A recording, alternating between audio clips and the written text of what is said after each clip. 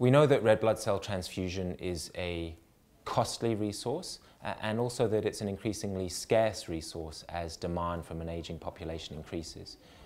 At the same time, there's a growing and substantial body of evidence that red blood cell transfusion is associated with harm, increased morbidity and mortality.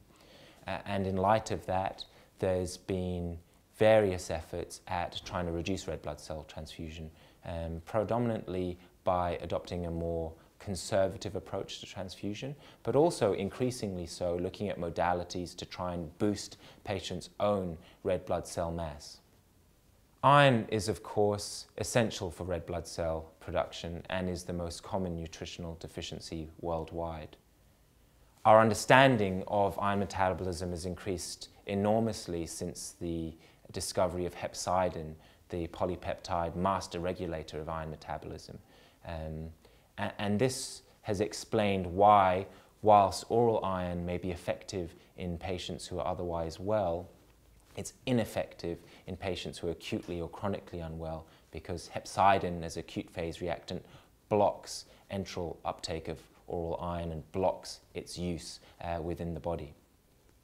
In contrast to oral iron, IV iron bypasses the need for enteral absorption and is part of an established treatment algorithm for specific conditions such as end-stage renal failure, where it reduces the need or the dose of erythroid-stimulating agent.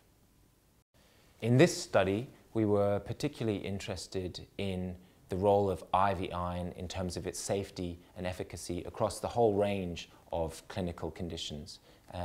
Specifically, whether IV iron was not only associated with an increase in haemoglobin, but a reduction in red blood cell transfusion requirement.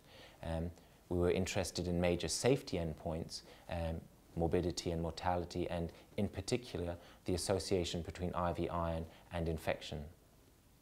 We conducted a systematic review and meta-analysis of all full-text randomised control trials where IV iron was compared to either oral iron or no iron. We conducted a sensitivity analysis on transfusion and infection endpoints by excluding studies with a high risk of bias according to the Cochrane collaboration tool for assessing risk of bias.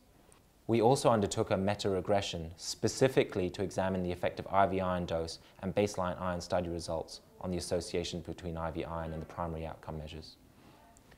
72 studies, including 10,605 participants reporting one or more outcomes of interest, were included in the meta-analysis.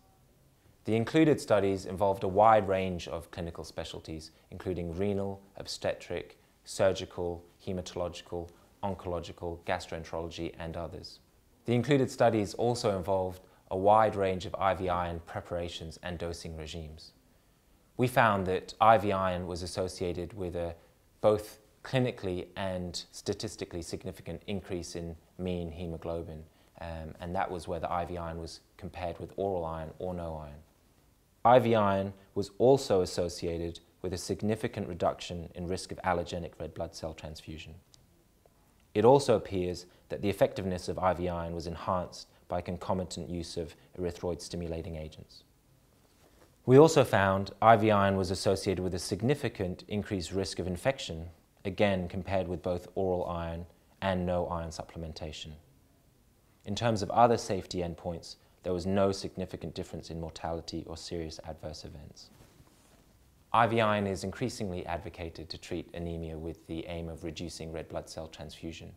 In this study, IV iron appeared effective in reducing red blood cell transfusion across a range of clinical categories, dose, and types of IV iron.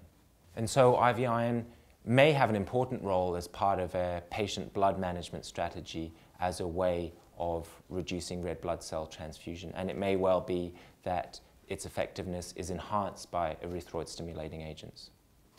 At the same time, our results showing an association between IV iron and an increased risk of infection are interesting. Newer IV iron agents are associated with less free iron, and it may be that it's the free iron that is important, and this explains the difference between our results and other studies. There is no doubt that patient blood management will continue to be an area of substantial research importance, and further trials involving IV iron are important, but they should certainly be focused on patient-centered outcomes and include infection as a predetermined endpoint.